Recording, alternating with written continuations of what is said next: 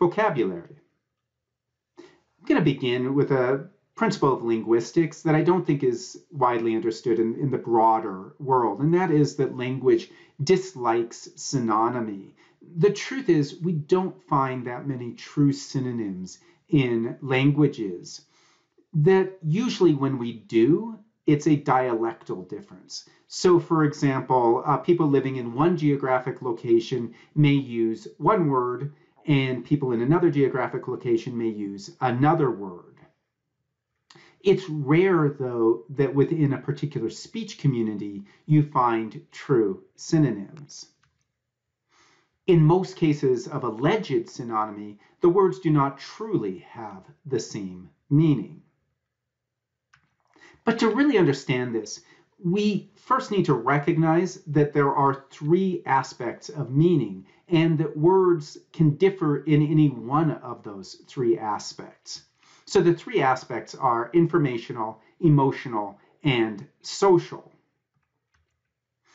The informational aspect, this is what we usually think of in terms of meaning. This is the aspect of a word that contributes to a factual statement. So it helps us to determine whether a statement is true or false. The emotional aspect of language is, I think, less recognized, but it's certainly there. So for example, we can see that there are words whose sole purpose is to express emotion. And I don't mean describe emotion like happy or sad do, which describe emotion in an informational way. I mean words whose purpose is to convey emotion. So for example, ouch. That's its purpose, is to convey that the speaker is in pain. And it really has no truth value to it. You don't say ouch and have your friend say to you, false. So this is the aspect of a word that contributes to the emotional strength of a sentence. It's often described in terms of positive and negative. There's also a social meaning to words. We can also see this, that there are certain words in the language whose only purpose seems to be to facilitate our relations, our social relations between each other. Like a word like please has no informational value and no emotional value, but it is important because it establishes the relationship between people. Hi, likewise, as a greeting. You don't say hi to somebody and then have them respond to you, false. It just is. This is the aspect of a word that contributes to the social status of a sentence. So I think a good example of this is the level of formality. So whether it is highly formal or highly informal is part of the meaning of a word. We'll begin by looking at the emotional aspect in more detail. I want to focus, for the purposes of this talk, on the valence, whether it's positive or negative. So for example, we have these pairs like stingy and frugal, where stingy is negative and frugal is positive. But in both cases, it's describing a person who does not spend their money freely. So in terms of its informational value, it means the same thing, but its emotional value means that they are two different words in terms of their meaning. Other pairs like that would be supportive and unctuous. Supportive is positive, unctuous is negative. Or ambitious, which is positive, and uppity, which is negative. We have to recognize, though, that what I'm talking about is meaning, conventional meaning, part of the semantics of a language, part of our mental grammar. But we should also be aware that there are certain associations that we've got with words that have more to do with our encyclopedic knowledge of the world, or associations that we've made. An example is that you may have associations with names that have nothing to do with the meaning of that name, just that perhaps, I'll give you an example, there was a bully in my elementary school named Mitch. And so I've got really negative feelings about the word Mitch to this day. Other words that we've got that are more societal associations would be like uppity, where I don't think there's anything in the linguistic meaning of uppity that is racist, but there is a long history of racists using uppity to describe ambitious African Americans.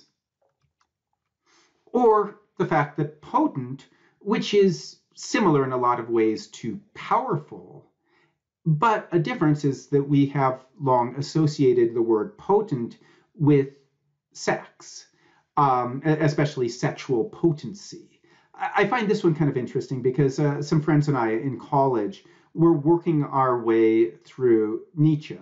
And in the translation we were using, the word potent kept coming up over and over again. So one of my friends went and gave this long analysis about how this was a very male, very sexual description of power. And one of my friends said, that's interesting. I wonder what the original word was.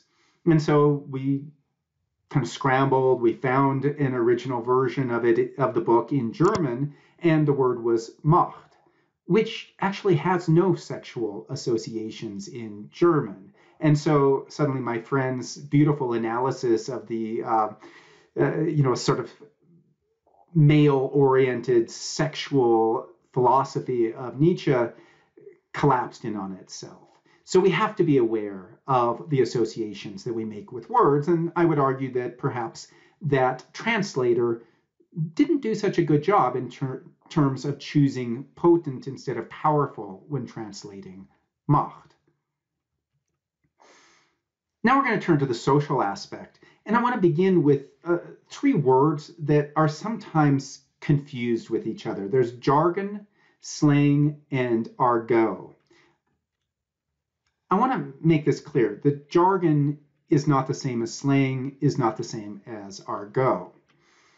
Jargon we can define as a language of purpose. In fact, Adams 2009 does define it as a language of purpose. Slang is a language of being, and argot is a language of exclusion. Jargon is used to efficiently accomplish things. Any hobby, for example, will have a jargon associated with it. I've talked to skateboarders, and they have special terminology because it makes it easier for them to talk about skateboarding. I've talked to knitters, and they talk about the special terminology that's useful when talking to other knitters.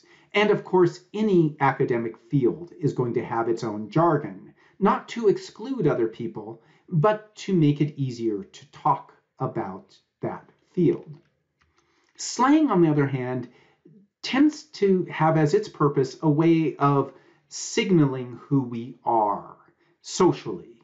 It gives us an identity. And I think that's mostly, perhaps why it's so associated with young people. Because I think young people especially are very conscious of their social identity. And so teenagers will indulge in slang quite a bit and invent new slang, because you constantly have to invent new slang to make it hip, to show that you have this identity and not some other identity that's associated with people from a previous generation. And then there's argot. Like, for example, criminal underworlds will develop an argot as a way of being able to communicate without the authorities being aware. This is a very exclusive approach, intentionally exclusive.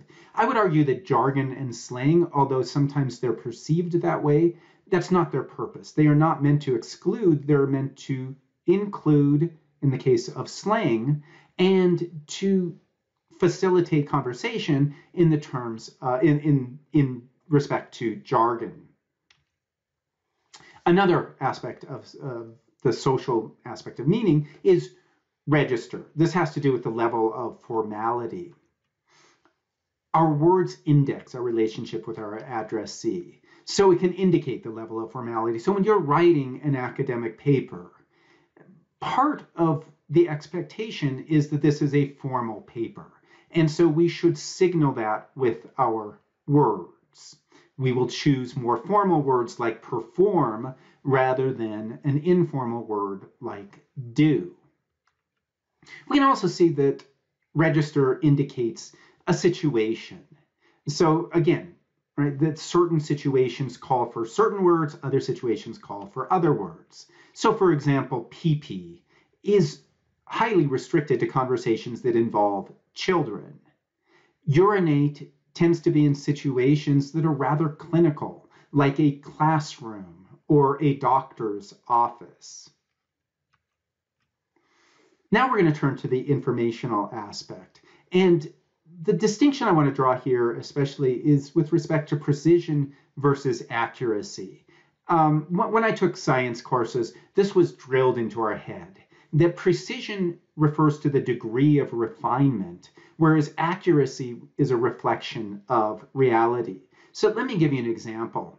Imagine that you were looking at a table and you wanted to know how high that table is. So I could say, well, this table is between 2.5 and 3.5 feet high. And most any table, that's probably going to be pretty accurate. Like, so imagine a dining room table. That's going to be accurate for just about any dining room table, but it's certainly not precise. On the other hand, if I looked at a dining room table and I said, this table is 34.23 inches high, it's highly unlikely that I am being accurate unless I have very carefully measured it. So there, we're being very precise, but not accurate. It's good to be both, right? We want to be both precise and accurate. But as I was taught in all of my science classes, accuracy trumps precision. Better to be accurate and imprecise than precise and inaccurate.